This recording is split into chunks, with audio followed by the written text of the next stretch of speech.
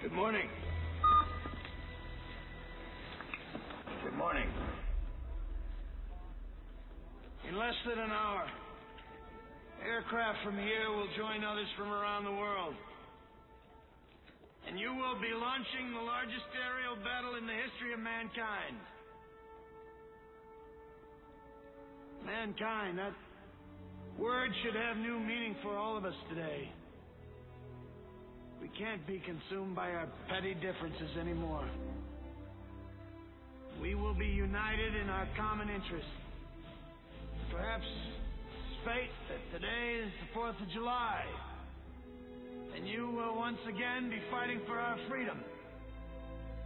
Not from tyranny, oppression, or persecution,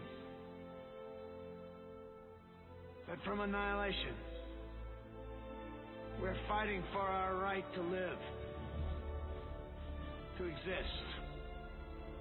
And should we win the day, the 4th of July will no longer be known as an American holiday, but as the day when the world declared in one voice, we will not go quietly into the night.